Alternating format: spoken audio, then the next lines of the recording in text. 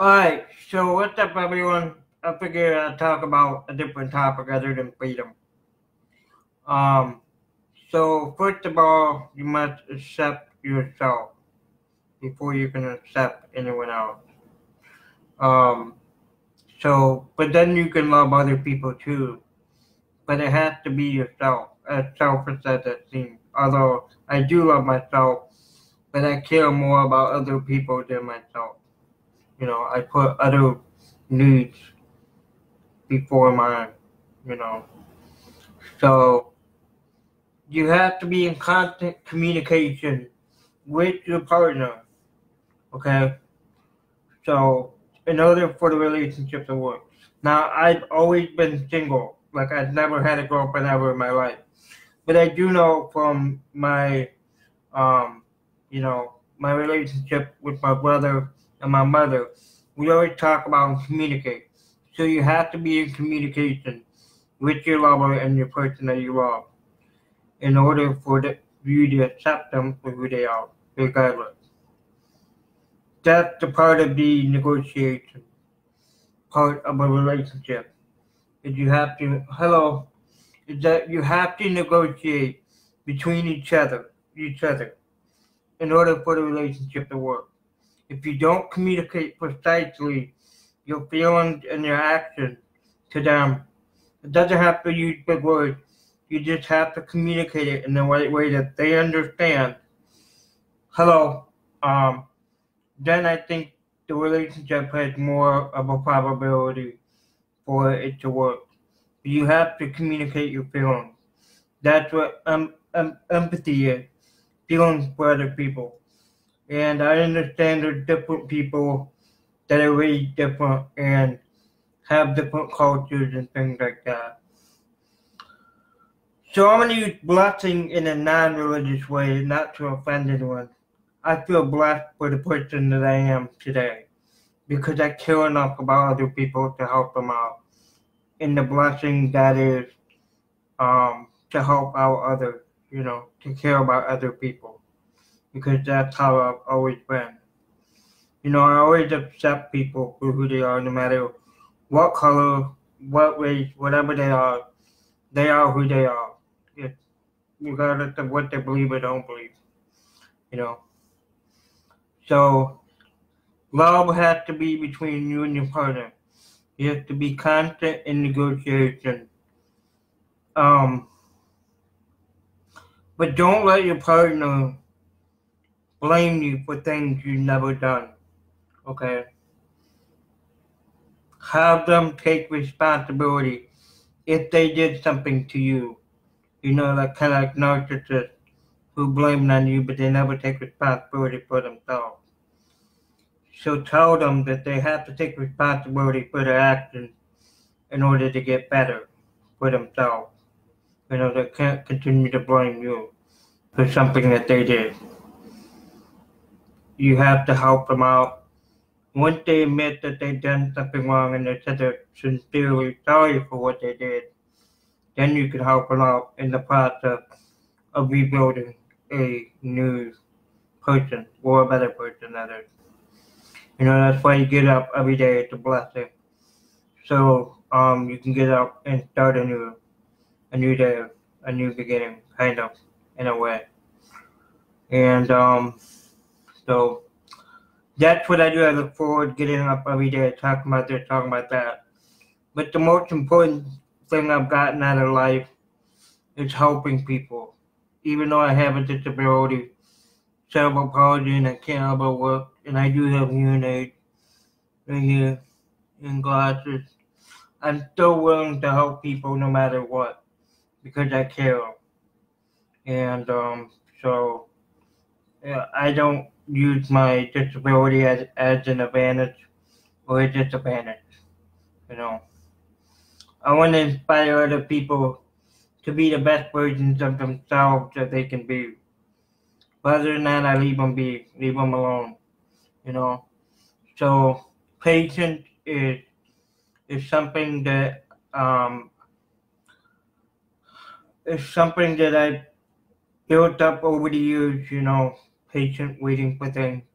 You know, um, some people can be impatient, some not all.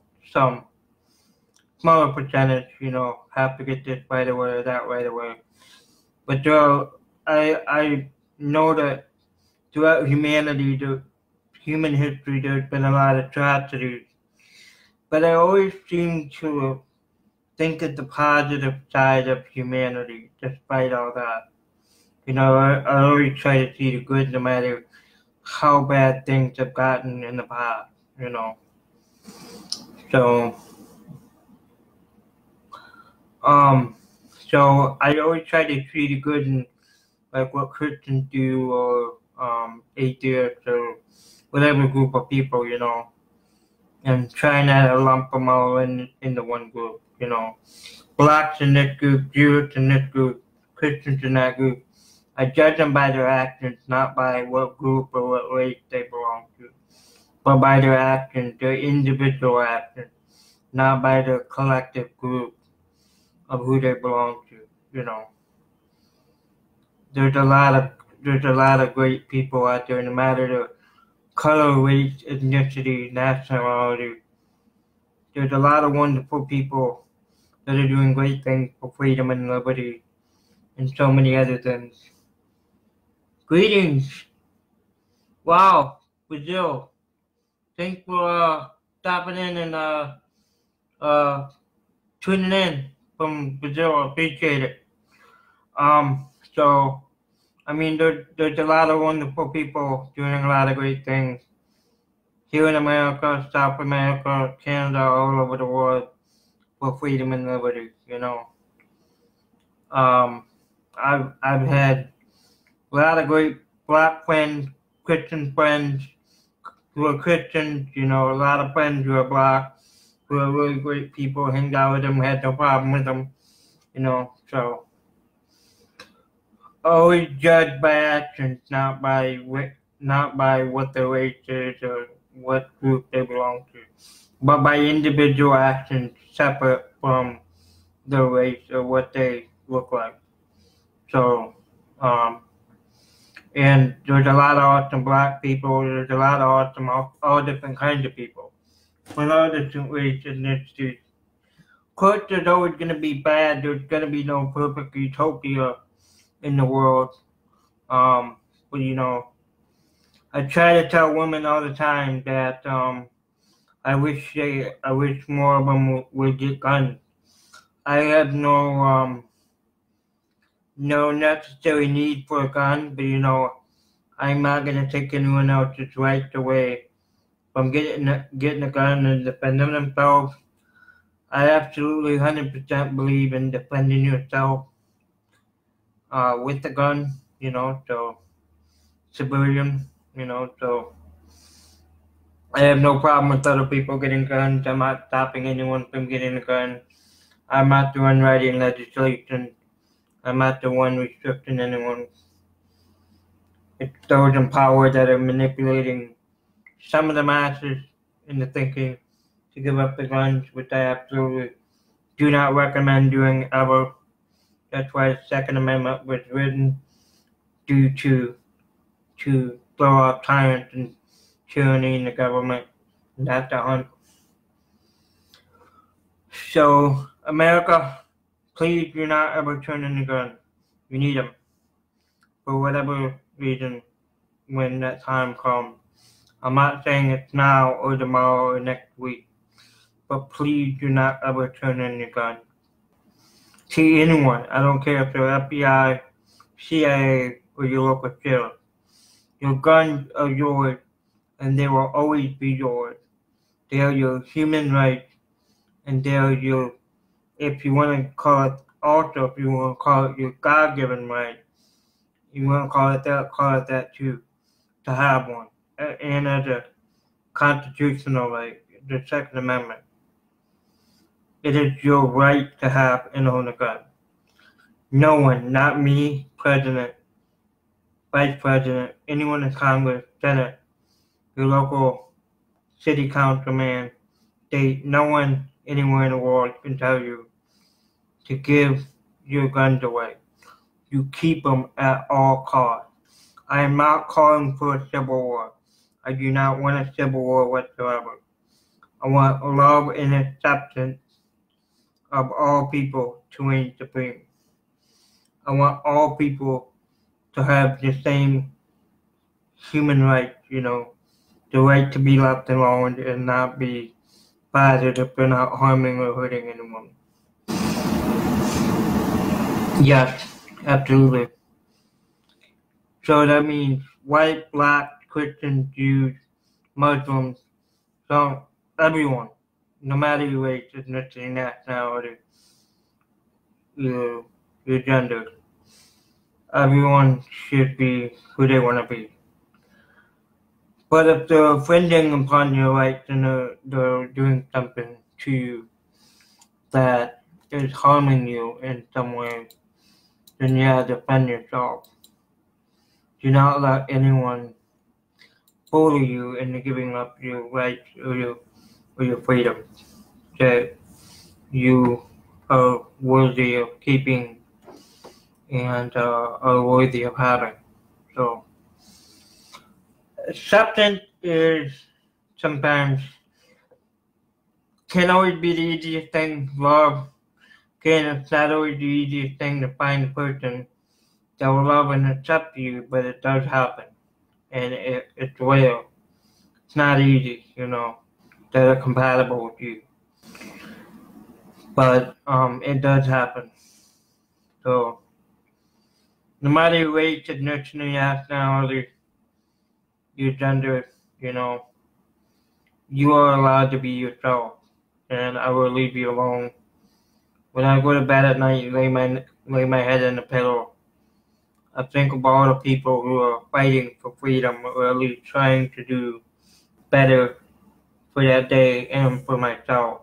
I think of everyone just being left alone in the world in peace. Of course, it's not in peace, but it's daydreaming of the world being in peace and at ease without government, without any form of authority in charge. Monarchy means ruled by one. Anarchy just means ruled by no one. Ruled by one. Anarchy means ruled by no one. So all it means is there's no ruler at the top. It's just people in society. That's it. Doesn't mean there's no organization. Doesn't mean there's no businesses, roads, technology. You still would have that. You just wouldn't have authority on the throne. That's it. You still have problems to solve, roads to be built, businesses to be open up, jobs, everything else. There just wouldn't be authority and on a throne to admire and look at. That's it. That's the only difference.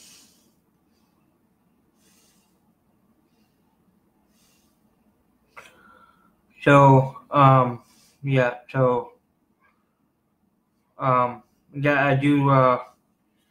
do accept that people have different views about different things and different opinions, and I totally respect that they have their opinion. And I never would suggest censorship of people who have different opinions and different viewpoints.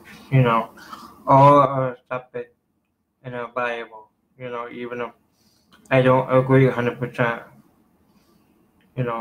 So even if I don't agree 100% with somebody's views or anything, they still have the right to say it. Justin, I understand what you're saying, man. I'm glad you shared your opinion. You have a right to it. I just personally, I understand where you're coming from. I just don't want to see anyone die in wars anymore.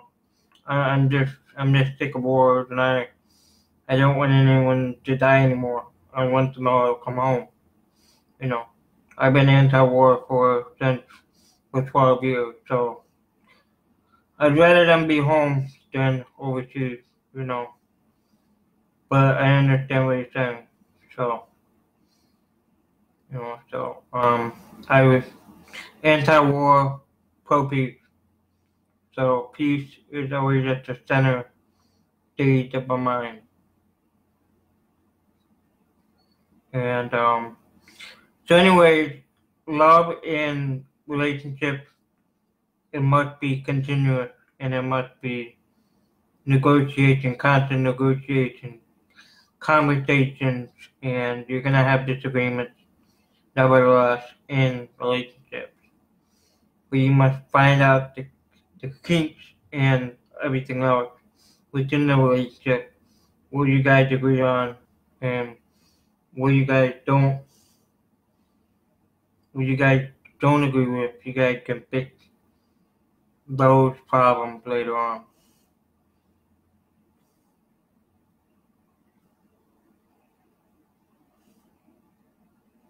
I agree, Justin. I agree. There are words that I morally oppose and I morally disagree with. You know, so I oppose the wars because I don't want anyone to die. You know, I'm a non-interventionist, meaning I don't want the wars for America to be in. You know, I want the roads to be fixed, the homeless to be taken care of, and that kind of thing. Kind of like what you talked about, Justin, the other time that you told me that you wanted to help out the homeless and stuff. I want to do the exact same thing. Take care of the homeless. You know, take the money, foreign affairs, foreign aid, and bring it here in America. Spend it on infrastructure and stuff. So, acceptance isn't always, you ain't always gonna accept everyone all at one time, you know, first impressions and everything. Maybe a little intimidated by them, you know. I don't know, there may be people that may be intimidated by me, I don't know. Maybe there is, maybe there isn't, I don't know. I never met anyone that was. I'd never met anyone that could be. Maybe there is, I don't know, but I have no intentions of harming anyone or doing anything bad. I just want to improve the world and make it better. You know, that's what I've been trying to do for the last almost 6 years that I've been a volunteer. Is improve the world and make it more loving, more accepting, and more caring. Quote, get that care. So, extremely care. I think I care way too much, more than I want to admit.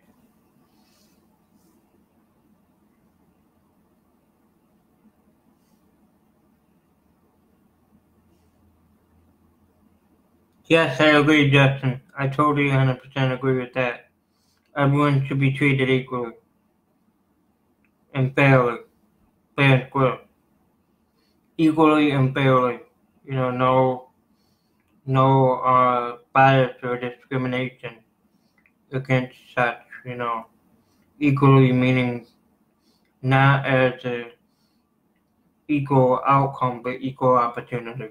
You know, if a man wants to do this job, a woman should also be able to do his job too if she chooses to do so. I'm not saying she should or can't, but if she chooses to do a job as the male can do the job, then they both should have the equal say in according to how they want to do the job. You know, they both should have equal shot at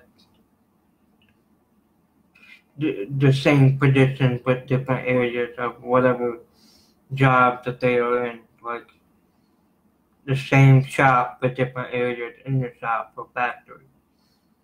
You know, but doing the same position just in different areas of the shop or factory. Both males and females should have an equal opportunity at the same position at a factory if the female chooses to not get pregnant and feels like doing the job that the male is already doing. So that is the type of equality that I believe in. I don't know if it's the equality that everyone else believes in, but I believe that If I go to McDonald's and I want a cheeseburger, a double cheeseburger, I think the female should also be able to go to McDonald's and get that same cheeseburger. She should have the equal right to get the same cheeseburger that I do, or a different one.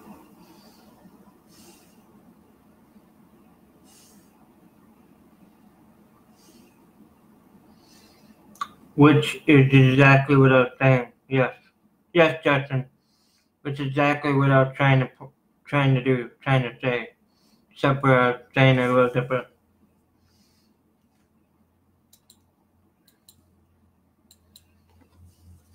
So, acceptance is, to me, honestly, it's accepting someone for who they are, not for their race, their ethnicity, nationality, their gender, but who they are as a whole person, from head to toe. Accepting them wholly, the whole person, no matter what. You know, if you love them and you care about them, you're going to accept them for who they are no matter what, if you truly love them and care about them. You wouldn't treat them like crap if you truly do love them. People who are narcissists and abusers, they pretend to care about you and love you, but they treat you like crap, and that's not love if they treat you like crap and abuse you. People who love you and care about you do not abuse you. They tell you how much they love you, they tell you how much they care about you, and they want the best for you. People who want the best for you, love you, and care about you do not treat you like crap and abuse you, especially if it spirals out of control. That goes for both male and female, although predominantly male, because the males tend to be the stronger of the two genders. However, that doesn't mean that the female can't also be abusive either. But it's more predominantly, at least from what I've seen the evidence in the studies, that it's the male that's prone to be more abusive and dominant.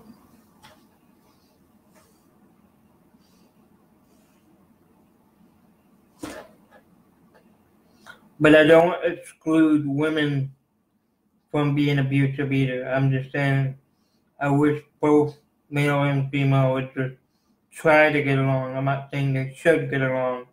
I'm not saying they will get along. I said try. To try the best they can to get along. You know. So they can just try their very best to get along no matter what. So that is I view it equality as equal opportunity. You know, for those who just popped in or tuned in, I was explaining quality earlier, but you know, if I go to McDonald's and I get a double cheeseburger, I think a woman should also have the equal opportunity to go to McDonald's to get a double cheeseburger too. You know, I think we both genders should have equal opportunity to get the same cheeseburger as the other sex can. Same thing with a job. If a male can work at a factory, I think a woman should be able to work at a factory. If a male can work at a job at a desk, a female should be able to work at a job at a desk if she feels the need to. You know.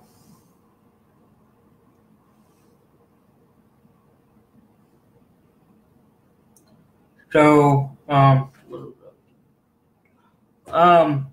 so I want to give a little bit of my experience on depression and how I can help some of you guys out. So, from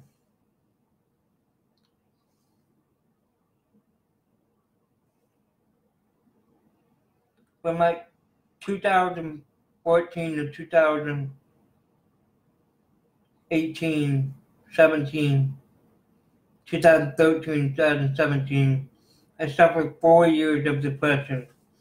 And how I got over others probably if I never would have done it. I got over my own depression by medication. Now I never recommend to anyone else medication as the first resort. You can choose how you want to get over your own depression or anxiety.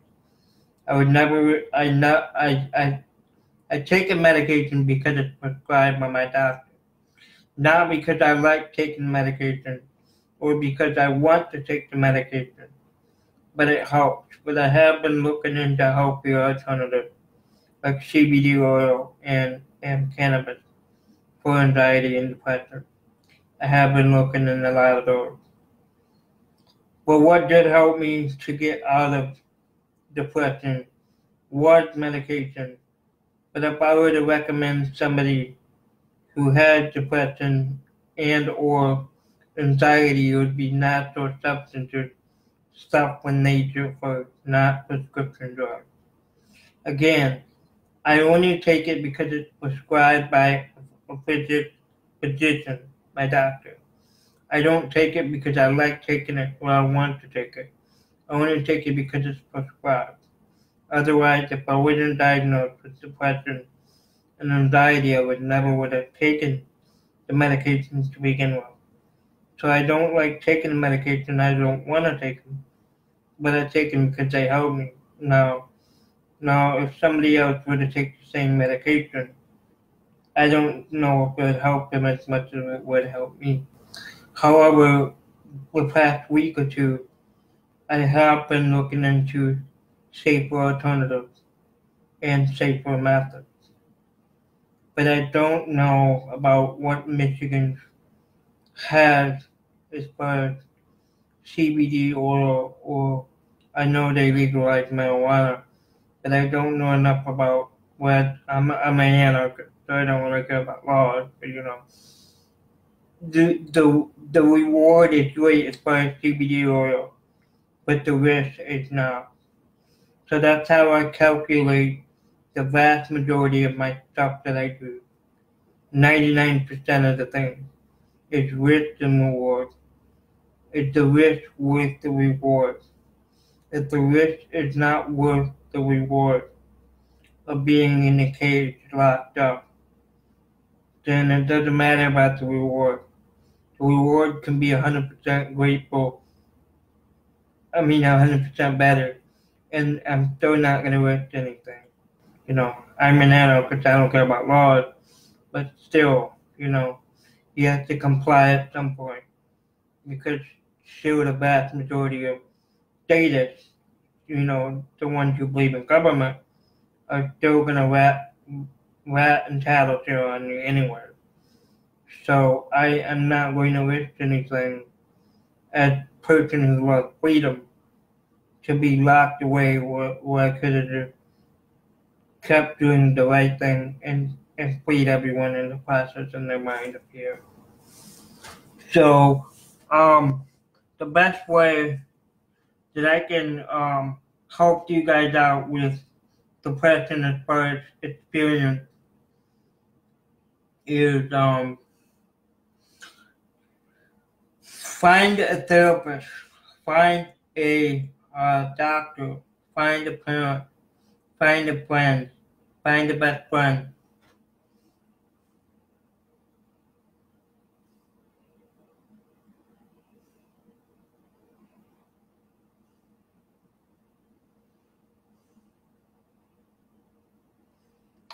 Find somebody you can trust to tell you your feelings and opinions. Talk to somebody if you don't feel okay. Please, I'm telling you, talk to somebody. Listen to music. Do whatever you can to not push yourself over the edge. Talk to somebody so you know you're safe between you and them. You're not going to have to worry about anything happening. Okay? And with anxiety, again, anxiety is not that easy to explain and try to explain in like 5-10 minutes. Try to calm yourself, your mind, and yourself, and take deep breaths. And if, if you take any certain type of something that helps, not prescription drugs, but natural substances and stuff in nature, take that and then slowly count to 10. 1, 2, 3, 4, 5, 6, 7, 8, 9. 1, 2, 3, 4. And then deep breath, and then ease your mind, and then you should be okay. Like when you feel your heart going a little mile an hour, that I'm not a heart surgeon, but it's likely because of your anxiety and your fight or flight response. This is the reason why it feels like you're having a heart attack. Or it could be get acid reflux, coming up in the heartburn. That's acid reflux. If you feel your heart going fast, that's because of your fight or flight response, and that's because of I can't pronounce the part of your brain that does it, but it starts with an A. The amygdala or whatever, however you pronounce it. But it's like up here in the brain, and it's the fight or flight response that gets active during a panic attack. And that's what happens. It's the fight or flight response gets turned on, and that's what causes the panic attack to go into full-blown panic. And you're gonna have to take something in order to calm it down, or listen to music or whatever you gotta do. So I don't have, little sadness, mild, moderate. I had severe depression for 4 long years, and but yet I still wake up with the blessings and gratitude that I'm alive, that I can affect change, even if I'm one person, and make the world better, for everyone, and leave everyone alone, even if all the difficulties and the things that I struggle with, and help other people with things they struggle with. I'm more in tune with helping other people rather than myself. I don't worry about myself or anything else, so I care about caring about others and taking care of little problems and solving those rather than solving my own. That's why I have other people to help me solve my own problems rather than me solving my own.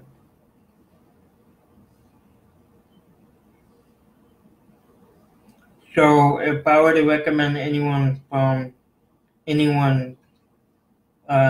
fixing depression and anxiety, my first recommendation is not ever and will not ever be prescription drugs. I want the war on drugs to end forever for that reason, because I don't want people to die and be on opiates at all. Never again. Not today, not tonight, not tomorrow, not next week, not next year. I want it to end forever, because I don't want people to die. I want people to have more choices. I want people to have more healthier decisions. Have healthier options, not decisions. Healthier options, and then they can decide what they want to put in their body. My dream in the future is to where people who are addicts are no longer thrown in prison cells, but instead either talking to a therapist or in rehab instead of jail cells. A a more peaceful, positive step forward as opposed to more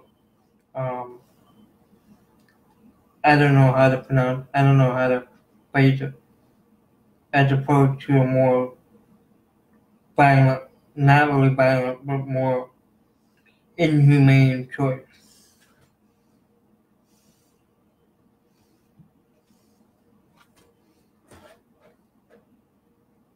As far as jail. Inhumane, I mean that it's not okay to lock people up in a cell for a mistake they may have done, or because they put the wrong plant in their own body that they own. You know, if government says that X is illegal, they're essentially saying that they have a higher claim over your own body. Let me repeat that again. If government says X is illegal, they claim they have a higher claim over your own body than you. They claim that they have a higher claim of ownership over you and your body than you do. And it's not okay, it's not right. And they don't own your body. They pretend they do. They say they do, but they don't. But the only reason why they can say that and get away with it is because people believe that they are legitimate. And they imagine that government is the supreme law of the universe, the supreme law of the land, whatever that means. I'm not talking about any of you guys, I'm talking about the people out there, that still vote and still think that it's morally justified. Yes, exactly, Justin. You're correct.